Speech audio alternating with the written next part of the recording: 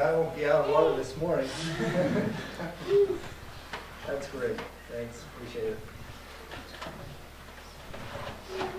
All right. We've been talking about not loving the world and loving God instead.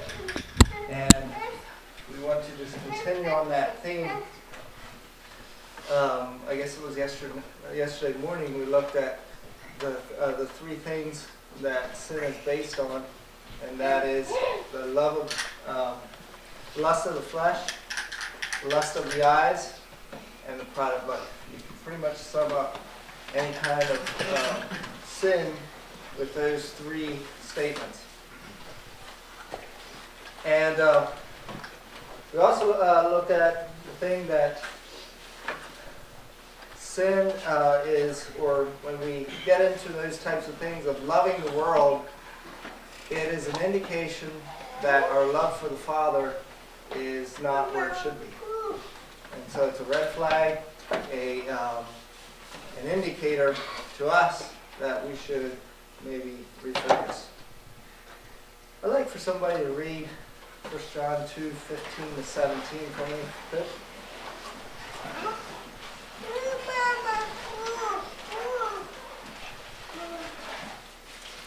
Go ahead. All right, you get that? That's fine. I just want to say it's been a blessing to be with you this weekend. I enjoyed it. My family enjoyed it. It's been a good time. Go ahead. 1 John 2:15 to 17. Love not the world, neither the things that are in the world. If any man love the world, the love of the Father is not in him. For all that is in the world, the lust of the flesh, and the lust of the eyes, and the pride of life, is not of the Father, but is of the world. And the world passes away, and the lust thereof. But he that doeth the will of God abideth forever. that will abide forever, right? That sounds like good news to us. And so let's pay attention to this. This is a thing that has transformed my life.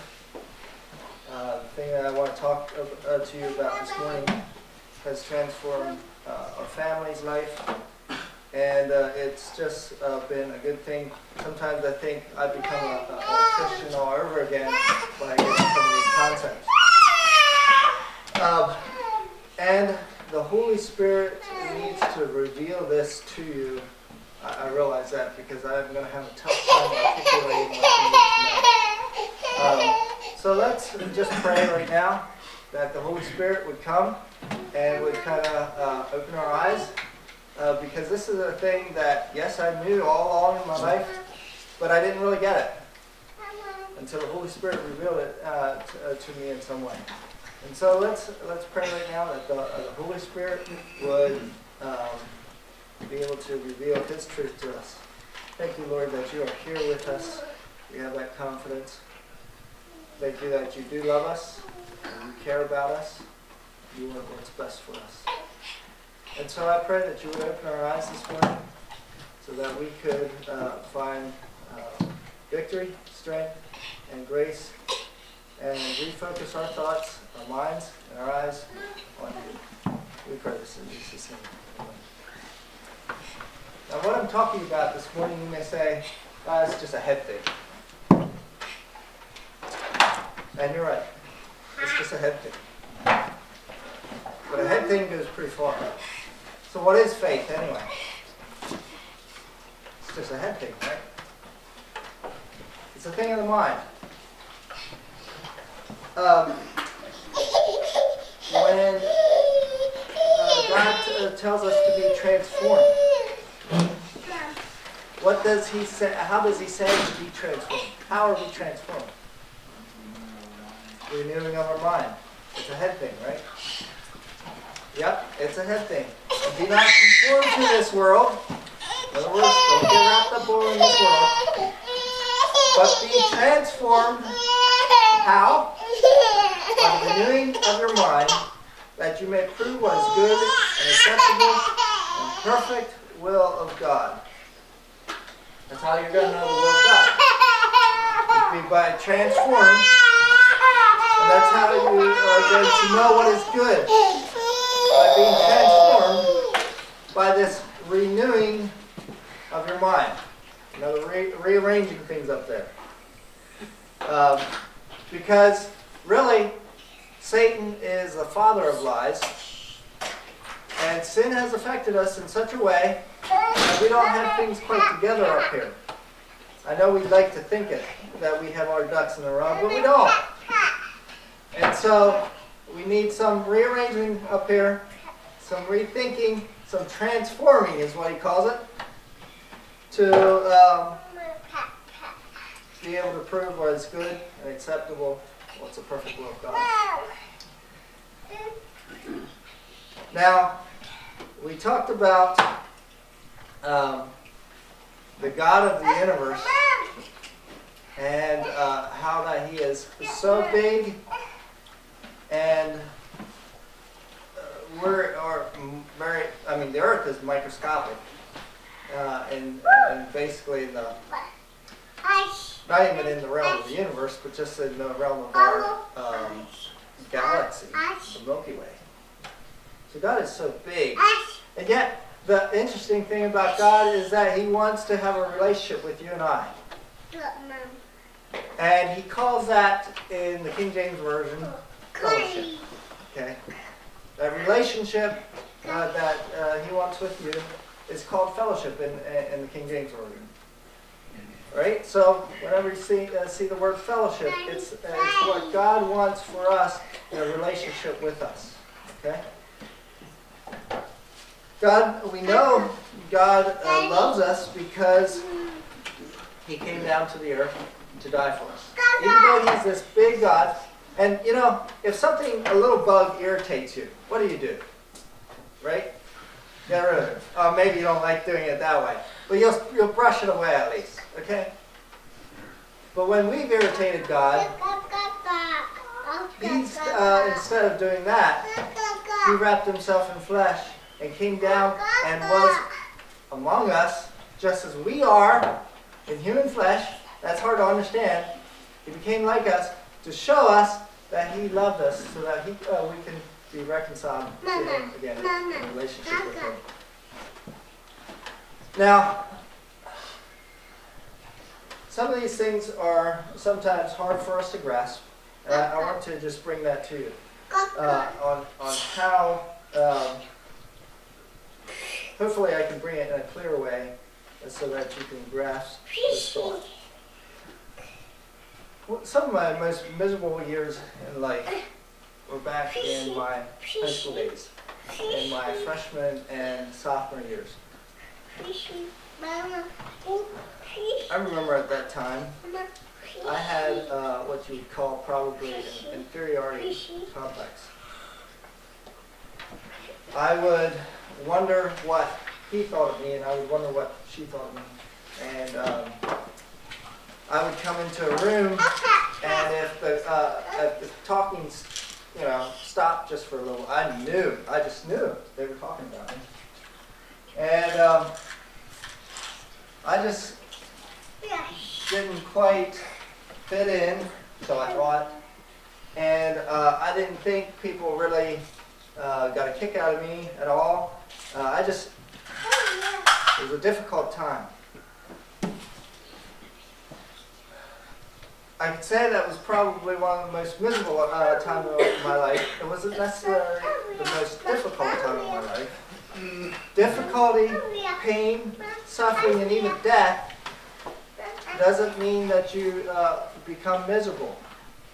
In fact, you can have joy and peace and life during those times.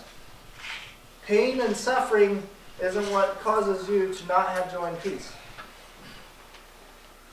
In fact, pain and suffering in many times is good for us, and God allows us to do that. So it wasn't that it was the most difficult time in my life. It was just the most miserable time in my life. And it was because I had my mind on something that I shouldn't have had. We'll get the story later. God did work in my life, and I'll just tell you how that was done a little later.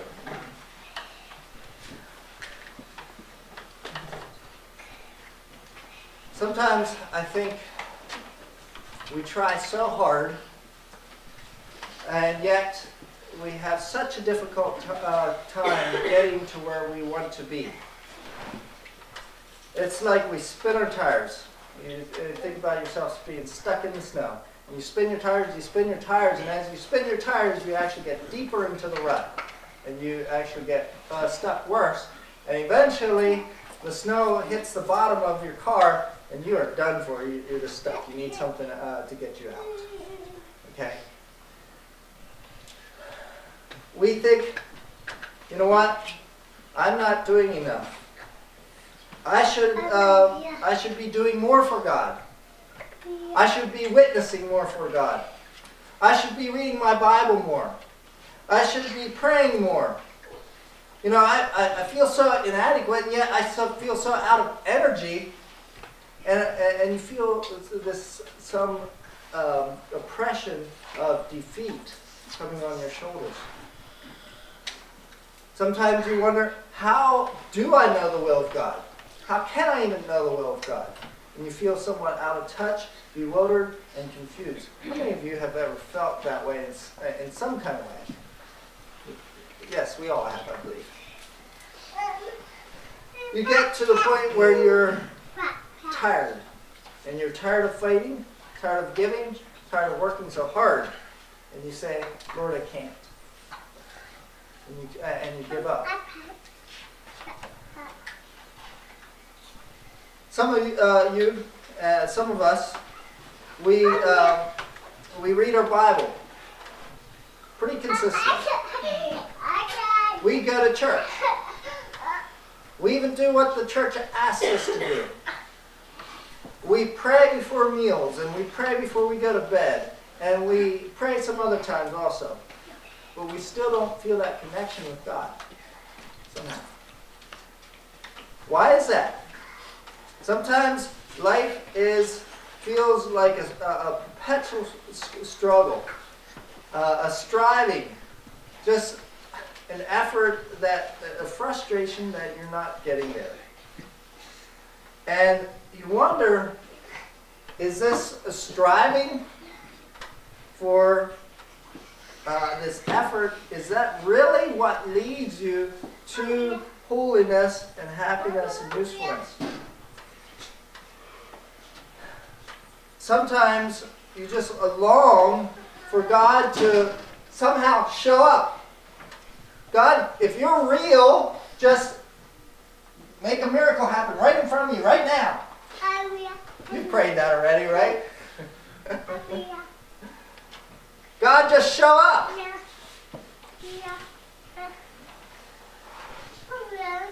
And so sometimes we long for that embrace from God. Something to tell us that He's there. Something to show us that we have a real relationship with Him. Some kind of fellowship. Sometimes it's so real, and yet so often it's so distant. And I suggest to you that today, that's not how we live a life of holiness. That's not how we live a life of happiness. That's not how we live a life of usefulness. I have to think of Moses. And I've probably shared this before, but this has been such a thing in my life that it makes me want to share it over and over again. Moses, you remember, he went to the burning bush. And what did God say his name was? Mine. I am. I am. I am. Mom. What does that mean? I am. What does it mean? Well, you fill in the blanks. I am. And then you fill in the blanks. That's what God is.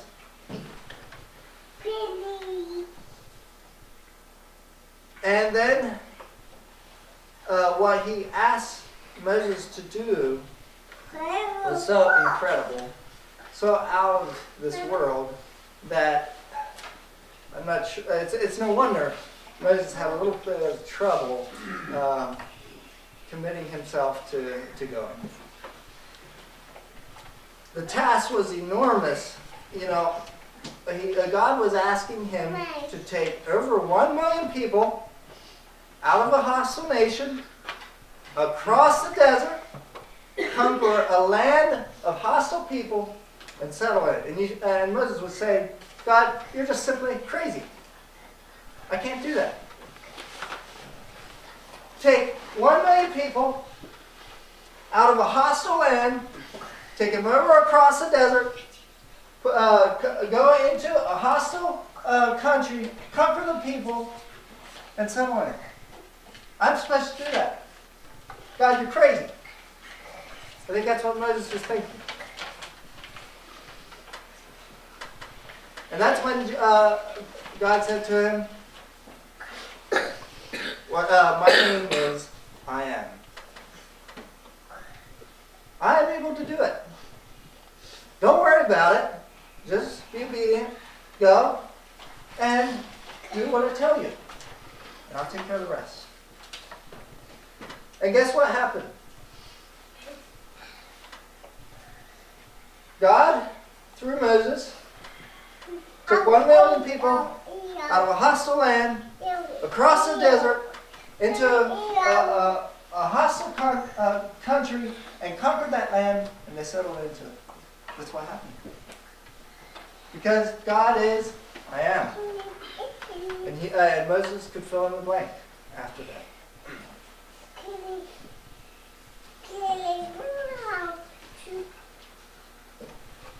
Here's the concept that I want you to understand. Jesus, before he went on the cross, had some very important words that he wanted to tell the disciples. You'll find those important words in a few chapters in John. John, I think it's 15, 16, and 17. This is after the Last Supper, and before they went out to the garden, and before he was crucified. You'll find these chapters, and they are, I believe, important words to us. Now I want you to look at John 15. That's the one we're going to focus on this morning. Now I'm not going to just read this, but we're going to just think about what it's talking about here. Jesus is saying that I am the vine and you are the branches. I thought about bringing something in here, but I wasn't sure where to find a vine. But anyway, you can picture it in your mind. The vine is the main stem and the roots that go down into the ground, okay? You are the branches, you're offshoots of this vine, right? Where do you get your nurture? Where do you get what it takes for you to live? If you're a branch and you're connected into this vine, where do you get what it takes to live? The sap that flows through. The sap that flows through the vine. Now also, in this, all the nutrition comes through Jesus Christ. Think of this. Everything you need comes through the vine up into you as a branch. Everything you need for living. Everything. Okay? Everything that Moses needed to take the children of Israel out of Egypt was in that vine and was flowing into his branch. You don't need to suck out of that vine. That vine just supplies that to you. Okay? Now you do have a choice in the matter here. God doesn't force you to be a branch. You can be disconnected from the vine. What happens to the branch that is disconnected from the vine? It dies, it's useless, right? It can't bear any kind of fruit. Because it is disconnected from the nutrients and whatever it takes to create fruit in you. You are the one where fruit is on, right? The fruit hangs off the branches, right? But where does really the fruit come from? It comes from the vine. The nutrition and the water and whatever that comes up through the vine and into you, but enables you to bear fruit. And so what Jesus is saying here in this passage, he's saying, I am the vine. Father is the person that takes care of the vine. And you are the branches. And he says that every person that abides in me is going to bear fruit. Why? Because I am the one that supplies you with everything. I am the one that gives you everything you need. Everything you need for every situation in life. Everything for every situation in life. Can you say that with me? Everything for every situation in life. Jesus gives that to you. And so, it's not me, but it's Christ in me. I don't do the work. I only abide, and he works in me. You may have some habits. that you would love to get rid of. And you seem you can't get rid of them. Not I, but Christ in me. I don't kill the habit. I only abide, and He kills that habit within me.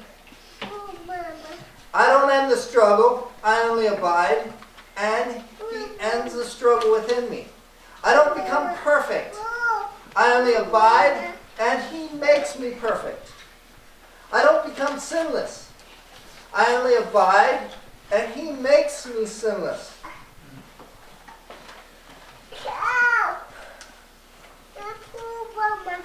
There's some verses that go along with this, and there's lots of verses with this that if you that talk about this.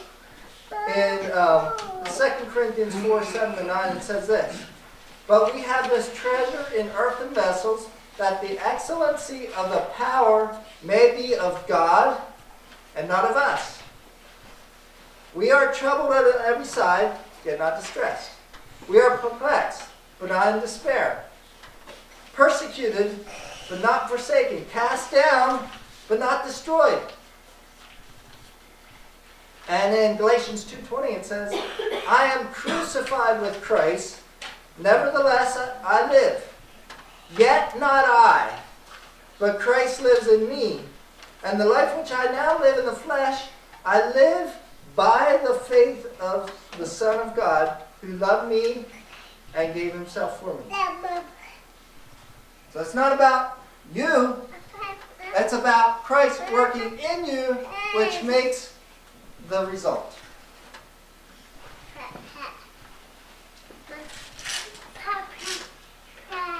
Now sometimes you may think, I respond so wrongly to some people. Think of this. It's not about that other person. God said that we're not fighting against flesh and blood. In other words, we're not fighting against people. We're fighting against other things, principalities and powers of the air. It's not about the person that you're having conflict with. In fact, he's just something in your life that just came up. But really what you need to do is focus on Jesus Christ. He's on the other side there of that person, and He's saying, "Do it unto me." He's here beckoning, and we get our eyes focused on this person, and He says, "No, no, no, no, look at me." And we get our eyes focused again on that person. "No, no, no, come on, look at me. Jesus Christ. I'll take care of it. I'll take care of this person." And yet so often we think of the person as being the problem, or a relationship with the person as being the problem. In fact, we get ourselves in this mix. And we would like for us to somehow be changed. And yet we don't know how, and we're trying to somehow fix ourselves. And it doesn't work. You cannot fix yourself. Okay, I will concede sometimes that with your own grit and willpower, you get some things accomplished. Sometimes. But on the long term, most times not. Because after a while, we wear out. That grit and determination, after a while, you can't stand up to that grinding, that friction all the time with yourself. It's too much, and after a while, you wear out. And you give up. That's why sometimes these New Year's resolutions don't work. Because we're so focused about ourselves. In fact, you hear so much about dieting. It doesn't work a lot of times. Why? Because we're thinking about food. We're thinking about food all the time. Well, that's the right thing that you shouldn't even think about. We'll get to that a little bit later. I'm getting ahead of myself. But our focus needs to be on Jesus Christ, and Jesus Christ working that in us. This gives us a freedom. It's a thing of abiding in Jesus Christ. All we have to do is abide in Him, and He will take care of these things. Abide in Christ. Now, what does it mean to abide? Can anyone tell me?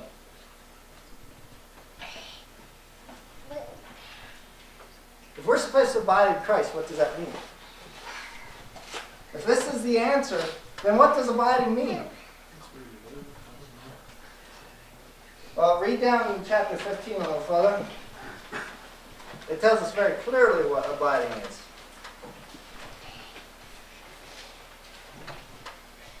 Anybody find it?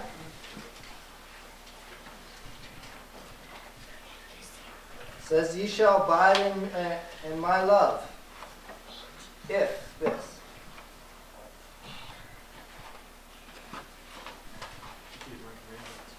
Verse 10.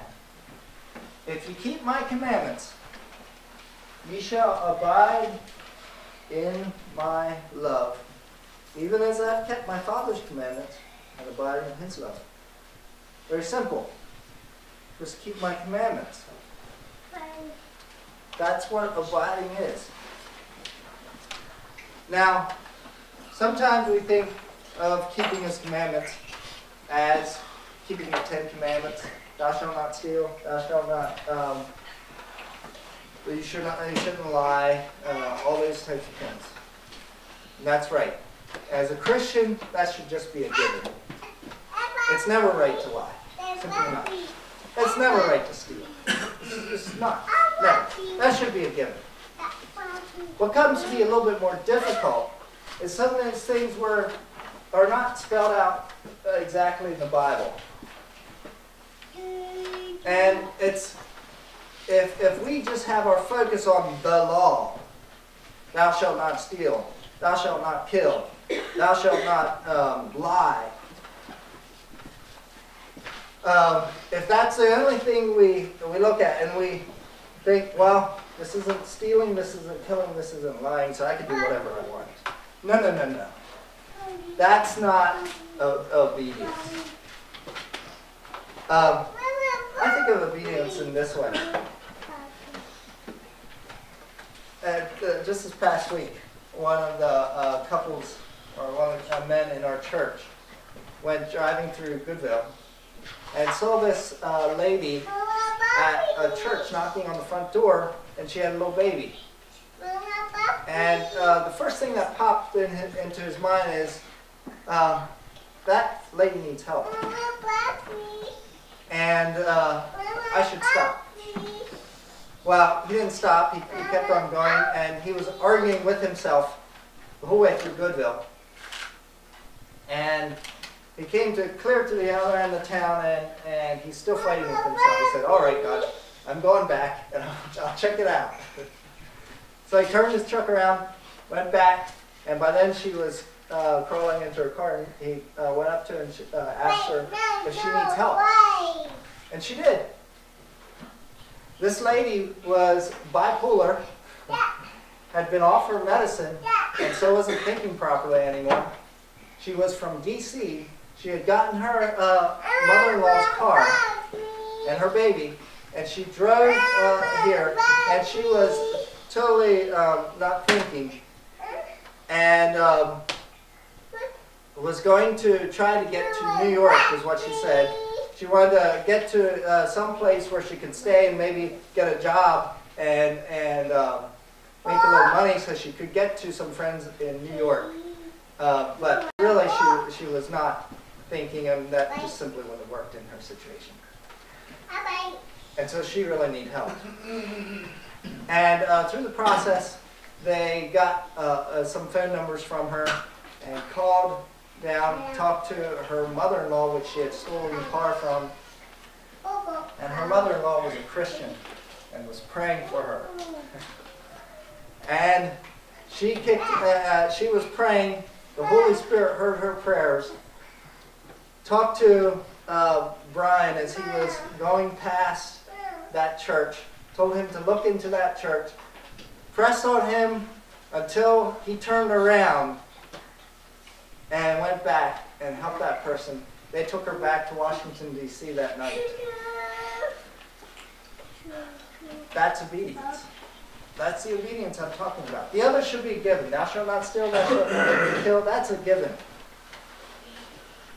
But the obedience that I'm talking about is cooperating with God. I like to think of it as the word cooperation. You can be obedient and you can follow the letter of law, but be totally discooperative with your employer or with whoever you're doing things with your parents, whatever. It's cooperation with God. Just cooperate, okay? Cooperate.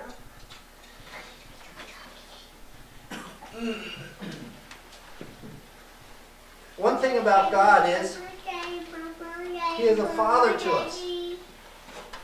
And just because my son doesn't cooperate with me all the time, doesn't mean I kick him out.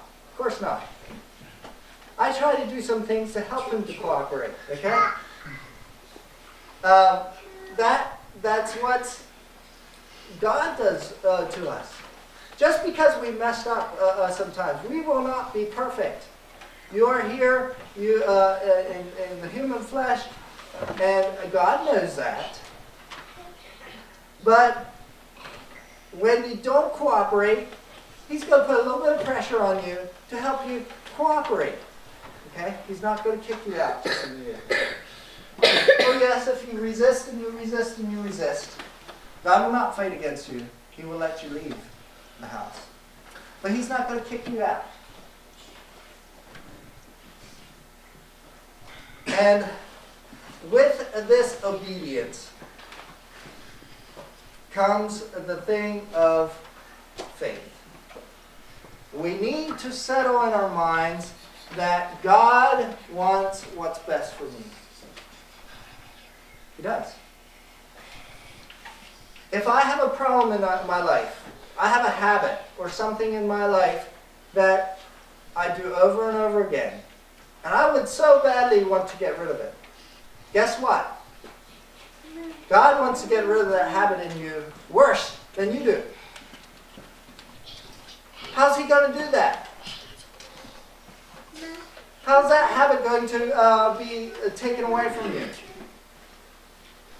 He's going to nudge you into this and that and the other thing that will clear that habit from you. Okay? And so if you're not cooperating with God, guess what? The habit doesn't go away. That's simple. That's not hard to think about. And so it's a day-to-day cooperation with God to fix what you would like to get fixed and what God would like to get fixed even more in your life. When we become Christians, we have these desires. We have these desires to love God more. We have these desires to serve Him more. We have those desires, and yet something fights against us. We have also our fleshly desires. And it's the cooperation with God that makes this, the spiritual desires in us, the spirit within us, take over the fleshly things. Now, I said, is this a striving? No. In a lot of ways, this is a way to just let the burden off your shoulders. I know, since I've gotten this into my mind, and I have to keep it daily in my mind. It's not something that all of a sudden I've conquered. But daily in my mind, I have to think about this, that it's not me, it's Christ in me. It's not this striving. It's just this letting of God do this in my life. And you say, well, in Hebrews 11, verse 6, it says, those that diligently seek. But without faith it is impossible to please Him, for he that comes to God must believe that He is, and that He is the rewarder of them that diligently seek. Right? Diligently seek. Doesn't that sound like striving? Maybe you need to look up that verse, because I didn't quote it quite right. What does it say? He is the rewarder of them that diligently seek. What? Him. That's the difference. Some of us are seeking after the fix, rather than seeking after God.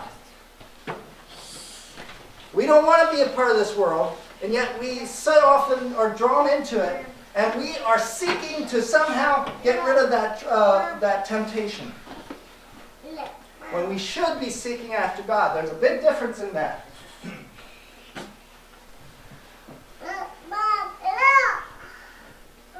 It's a matter of keeping our eyes on Jesus Christ, focusing on Jesus Christ.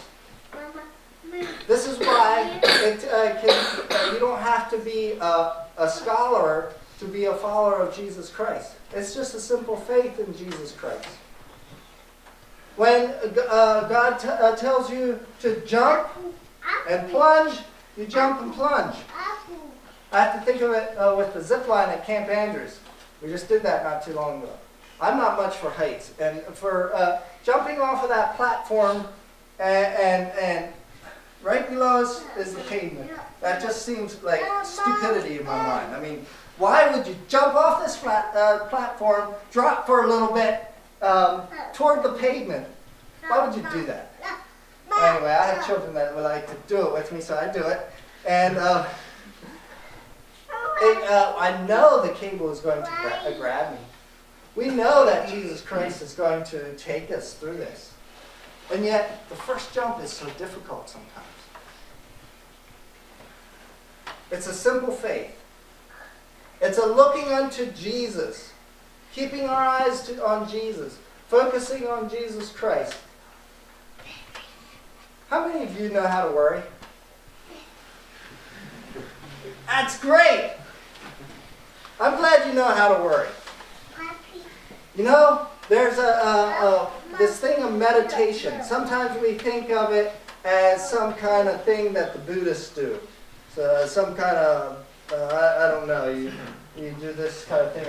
We have some kind of picture of meditation. You know what meditation is? It's the same thing as worry, just a little different.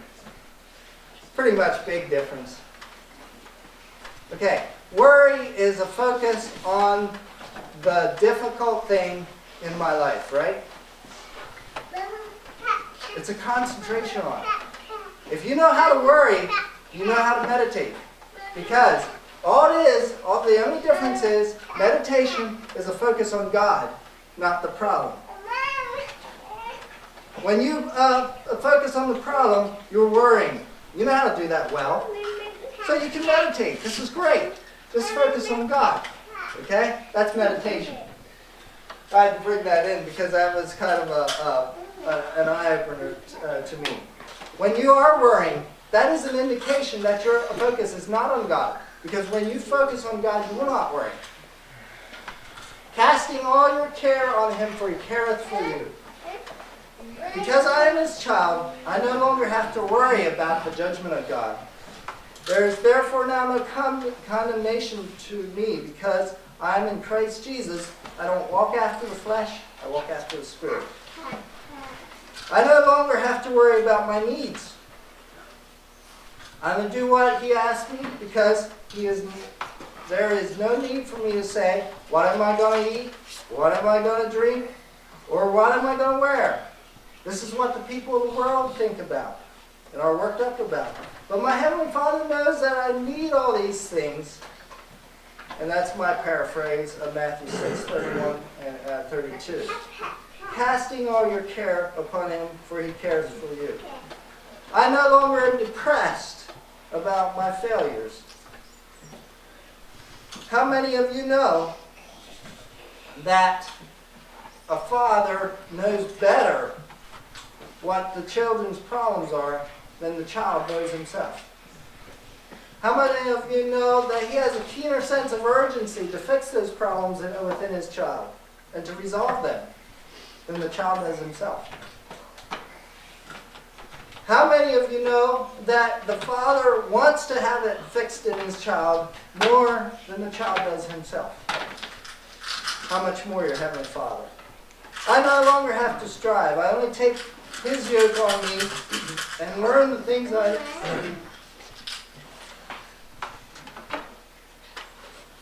only take His yoke on me and learn the things I need to do from him, because he is meek and lowly in heart, and I find refreshing rest in my soul, because his yoke is easy and his burden is light. I no longer worry about all the I shoulds. I should do this. I should do that. I should pray more. I should read more. I should be more of a witness. Because I'm confident of this very thing, that he who began a good work in me will perform it until the day of Jesus Christ. I cast it to him. And I just allow him to do it in me. I just cooperate. I no longer get stressed out with the decisions of life, because I know that he will direct our paths. I started out with the most miserable time in my life. When I had an inferiority complex, and I was wondering what people thought of me. Do you know what would resolve that? I came to the end of myself. I gave up. I told God, I don't care what people think of me anymore. I care what you think of me. You see, I quit worrying, and I started meditating. I took my focus off of my problem. I put my focus on Jesus Christ. And that went away. It will go away for you too. Because God wants it more than you even do yourself. And that's the exciting thing. Later on in this chapter, in John 2, that we've been looking at, it talks about this.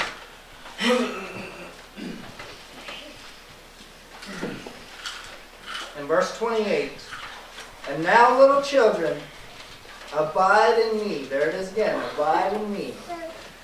That when he shall appear, we may have confidence and not be ashamed before him at his coming.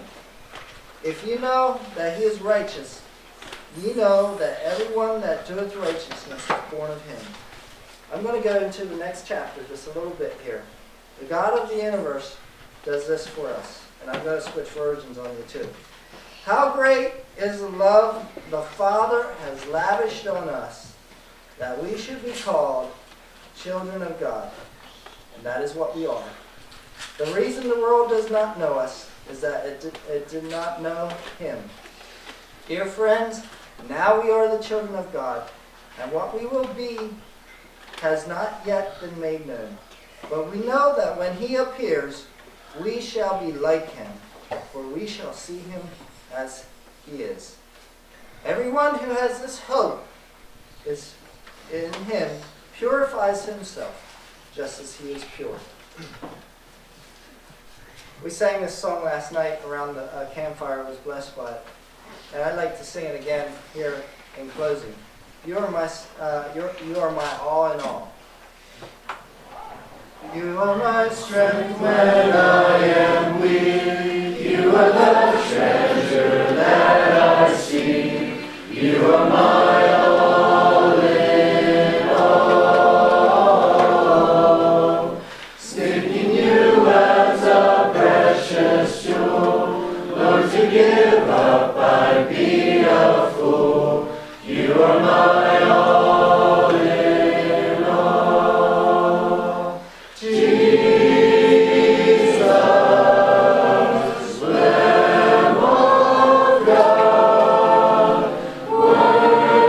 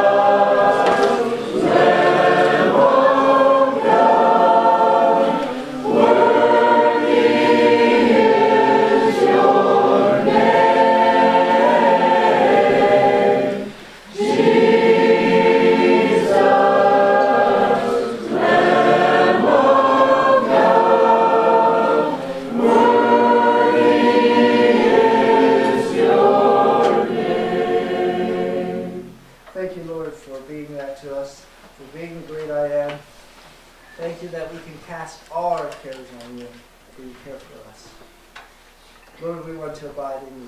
Help us to do so. We pray this in Jesus' name. Amen. You can see it.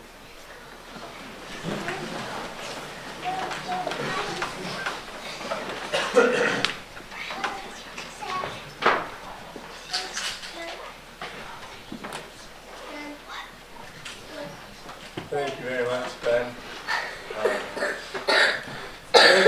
Now we are ready to move into election.